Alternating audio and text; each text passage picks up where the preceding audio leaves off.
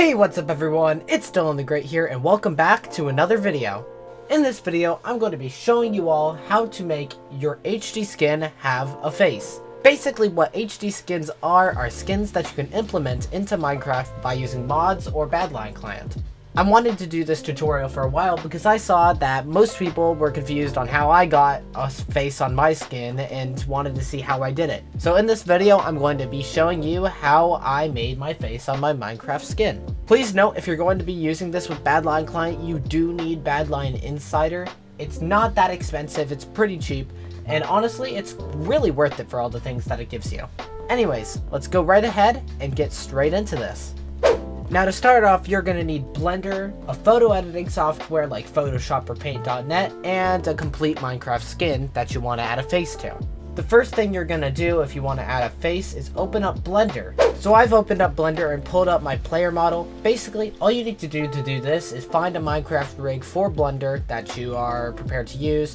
If you're using Blender 2.79, you can use the rig released by Actron and I, called Crisis Beta. If you're on any other Blender version, then you can use whatever rig you like online. All you gotta do is find one that works. If it works, you can use it. And basically, if it has a good face that you know you'll like on your Minecraft skin, then you can use it. The second thing you're gonna wanna do is make sure the skin doesn't have subsurface scattering. So basically what that is it applies an effect where if I go into render mode here, it looks soft around the edges and there can be light scattering through. But we're going to want to turn this off because obviously Minecraft skins are flat and you don't want to have light glowing through like it is on the side here. You're going to want to make sure to disable it for every single material because I have a separate material for the face. I'm going to turn it off there as well. And now Subsurf is off. Also, you're going to be wanting to delete the hair on the rig. Now you're about ready. It looks stupid, but now you're about ready to start going ahead and getting your face. So you're going to want to make a facial expression. I already have a few set up, so I think I'm going to make a new one. I'm just going to make a pretty simple facial expression here, but basically just kind of create the facial expression you want, and I'll cut back to when I am done. So I finished the facial expression that I want to be using in Minecraft. So once you have that, before you render, you gotta make sure that a lot of things are right. First of all, you can't have a lighting. That's why there's no sun in the scene, so it just looks all plain like this when you go into rendered view. Second of all, you gotta get rid of a sky. If there's a sky, you don't need it. If it's blank, just make it blank. Yeah, just basically, you want to get any color, any kind of light, just gone. You want to make it as plain as physically possible. Now for the background, what you want to do with the background is just make it completely white. Just as white as physically possible, because that's what is going to work for the scene. What you're finally going to want to do is add a camera. You're going to want to take the camera, reset the position with Alt-G. You want to press G and Z and bring up the camera. And then I'm going to get into the camera view, press G and Y, and drag the camera away from the character.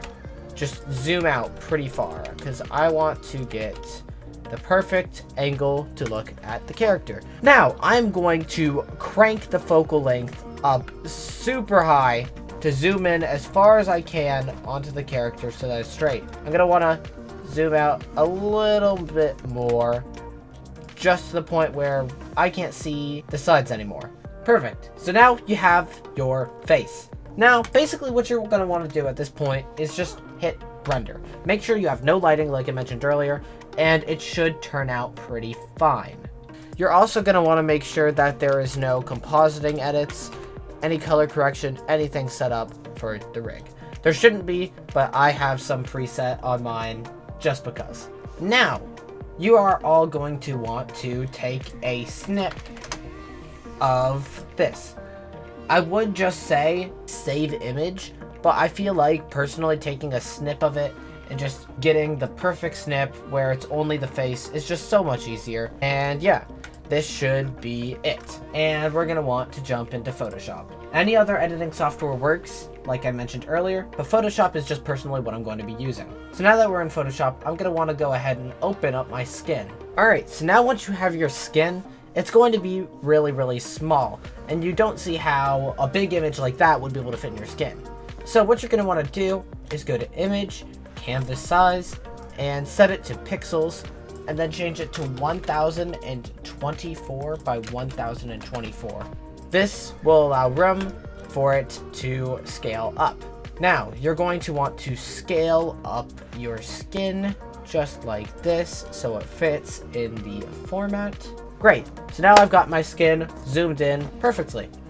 Now I'm gonna go ahead and File and Place Embedded, and I'm gonna go to my snips and Wendy's and add this. So once I have my snip added in, this is going to be the part that takes the most time and most tweaking.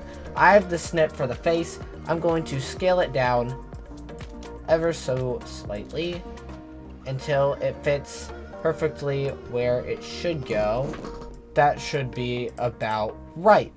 What I'm going to do is I'm going to delete actually on the main skin layer, and I'm going to put the main skin layer over the hair layer or the face layer, and just delete over there where the hair should, or the skin, the new version should be.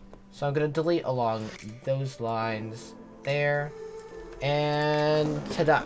So obviously it's not going to be perfect first try, so you're going to want to make some touch-ups.